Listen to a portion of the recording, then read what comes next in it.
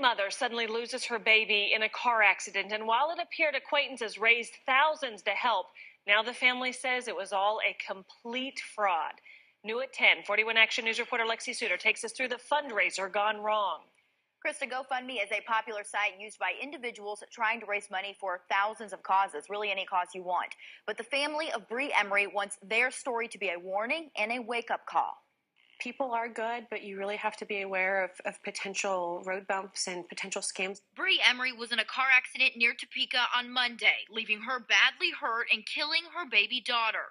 Shortly after the crash, her stepsister, Dawn Knudsen, says an acquaintance set up this GoFundMe account in Bree's name.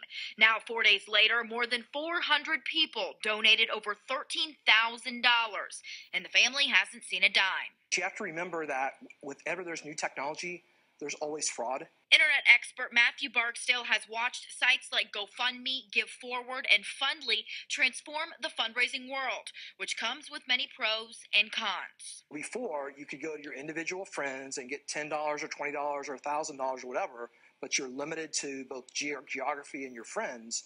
And now this really opens it up to the world. There's a small minority of people that are always going to try to take advantage of the system. Barksdale has some advice. Use your, for lack of a better word, your internet street smarts. So look at their social media profiles. They're really doing research, not just within the site, but external of the site to make sure that it's legitimate. GoFundMe recently took the account down. Still, Bree's family doesn't know where the money is and if they'll ever get it, putting donations in unintended hands. Use your local resources to make sure that this is done the right way for the right reason with the right people involved.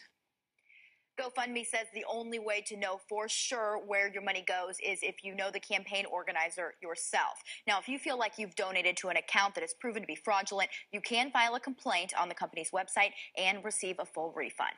Lexi Suter, 41 Action News.